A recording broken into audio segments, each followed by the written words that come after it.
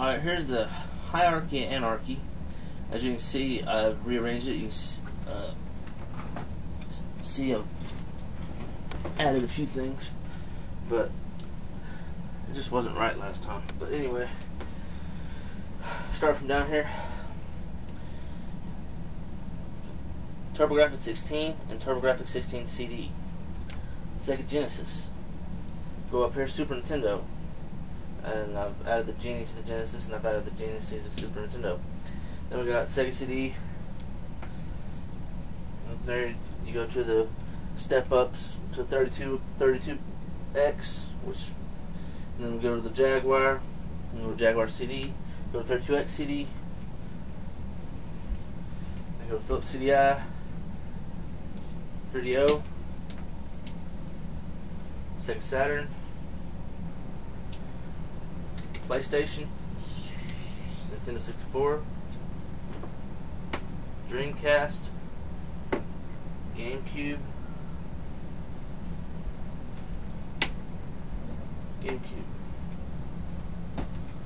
PS2, go from GameCube to PS2, go to PS2, go to Xbox, and got its cheap device out. Got Xbox, oh yeah. And 3DO has a cheap device too. You didn't see that. Cheap device for 3DO. There I've changed it around. The order of precedence goes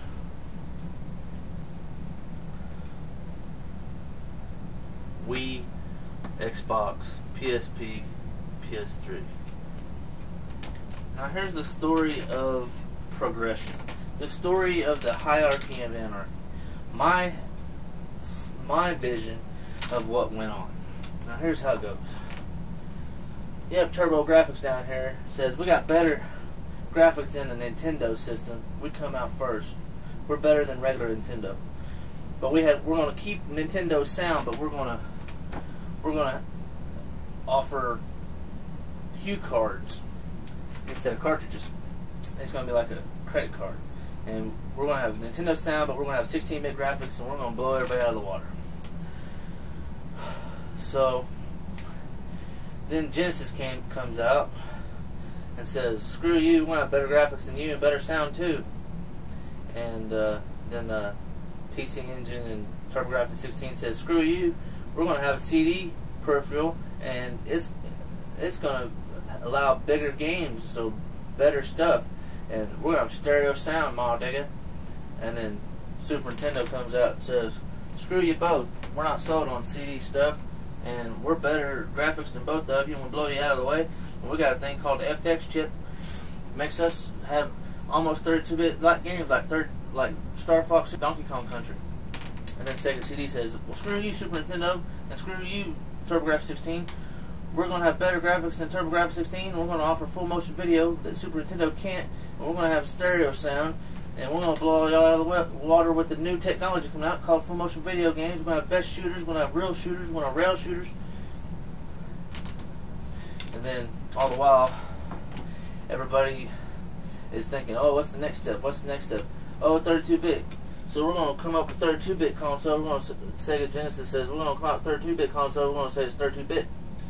But it's really not 32-bit, it's 25-bit because it's not quite 16-bit, it's not quite 64-bit, it's not 32-bit. This is the wannabe genre, I'd call the wannabe genre. You got the wannabe 32X over here says, screw all y'all, we're going to have 32-bit 3D graphics, polygon shading graphics, we're going to blow you out of the water. And Nintendo says, you still ain't got shit on my Star Fox. And then the Sega 32X is like, screw you, we got Star Wars Arcade. And Virtual Racer, and we got the best side-scrolling game version of Blackthorn, and we also got the best version of, also our Doom's got better graphics than you, Super Nintendo, so what now?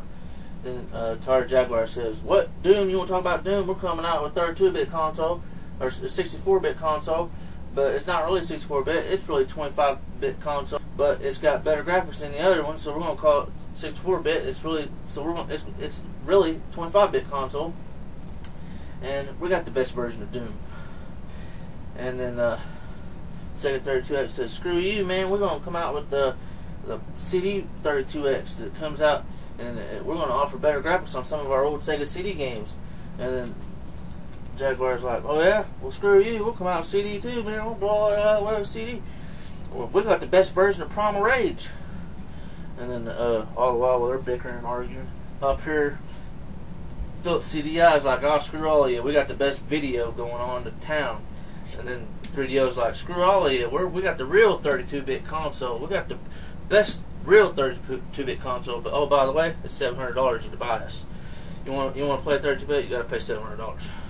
We got the best Road Rash, we got the best Need for Speed, or we got the first Need for Speed. If you want to play real 3D graphics, you want our system. And then Philips CDI is like, oh shut up, we got the best gun, we got the best precision gun, and we got the best video. So what's up, punks? Oh, and not only that, we got Nintendo license, we got Mario and Zelda on our stuff. And then 3DO and Sega and Nintendo's all laughing at both of these guys. Sega's like, well, screw all of you, we're going to jump ahead. Fine, we can do that too. We can come out 32-bit. We can go 32-bit. Fine, we'll go 32-bit. Finally, that 32X ain't no good. So here comes Sega Saturn. Yeah. So we're 32-bit, but we're going to blow all you out of the way with 2D graphics. Ain't nobody seen 2D graphics like this. Everybody's going crazy nowadays for Street Fighter 2s. Everybody's wanting to play fighting games. Everybody likes Mortal Kombat. So we're going to offer the next gen console. It's going to be most powerful console. And then all the while, Sony PlayStations just got burnt by Nintendo, and they're up. Sony PlayStation got burnt by Nintendo, and they said, well, screw all y'all. Y'all want to go with Philips and offer a peripheral for CD? We'll come out with our own damn CD console. So they come out with their own console. Here comes Sony and says, screw all y'all. We're going to have a CD player too, but we're going to have the best CD player, and we're going to have 3D graphics, the best 3D graphics you've ever seen.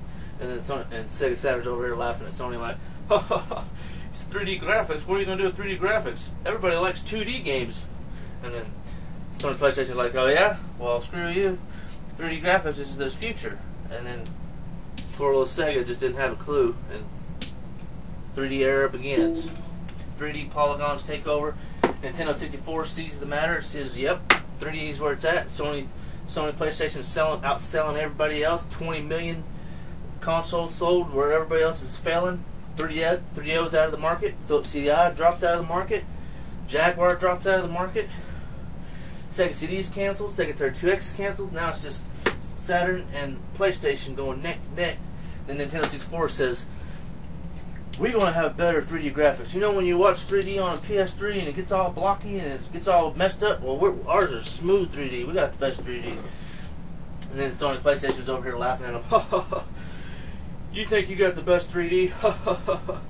We got more storage capacity. You can put 700 megabytes on a CD. And then Nintendo's like, well, screw you. A bunch of kids going to scratch up that CD. And then Sony PlayStation's like, ha ha ha. But your stuff costs too much to make, and everybody wants to see ours. All the developers want to make stuff on ours because it's cheaper to make. And then Nintendo 64 is like, oh yeah? Well, we'll see about that. And then all the third-party developers say, screw you, we ain't going with Nintendo 64 because Nintendo 64 practices unlawful practices by overcharging $60 per cartridge whenever we can sell the CDs for $30 and make more money. So very few developers jumped on Nintendo 64. So then we go on Nintendo 64 while these Nintendo and PlayStation's arguing. Sega's sitting back and saying, you're right, we lost the 2D war. No one wants to play 3D on our Sega Saturn. Alright, fine. 3D's where you want to go.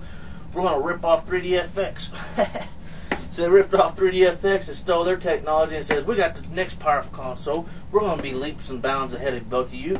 And not only that, we're going to offer an online service better than the Sega channel. And we're going to call it the Sega whatever, web browser or whatever. And we're going to have a 128-bit console, and it blows all the way out of the water. So, while they're sitting there arguing, and Sony's kept their mouth shut and they're quiet. They know that they've been trumped by the Sega Dreamcast. Nintendo 64 finally realizes they lost their ass and got it handed to them, and cartridges is the way to go. And then, what do you know? While Sega Dreamcast is out and selling like hotcakes for the next 128-bit console with a revolutionary console, got internet, got VMU, I mean, the best Sega consoles ever come out. Then now here comes GameCube. Says, all right, we give up. Fine, we agree. Uncle, we understand. CD is where it needs to be. So they come out with their own CD console, and they said, well, screw you, Sony. We're buying Capcom rights to make Resident Evil, and that'll always sell. Everybody loves Resident Evil, and Sony PlayStation's over here chopping at the bit, and they're going crazy. They're like, hey man, Resident Evil was released on our console, man, that was us, man. And then Nintendo's like, ha ha ha, not only do we get the rights to the games, but we get remakes of the Resident Evil. And then Sega Dreamcast is like, oh man, we ain't got no money to compete with PlayStation and GameCube, but we're gonna keep trying. So they keep hanging on, but they ain't coming out with no more games. And everybody hears about the next thing. PS2's coming out. So PS2's coming out. What we hear about PS2? It's got a DVD fucking player, the cheapest one on the market, and everybody wants one. Everybody's waiting. So poor little Dreamcast over here's losing money out the ass because no one's buying their shit. And Nintendo GameCube's like, fuck, we should have thought of a DVD player. And then they're sitting there arguing with each other about who gets the rights to what console or what game and stuff. And then Sega's like, fuck it, we'll just see who wins after the PS2 comes out.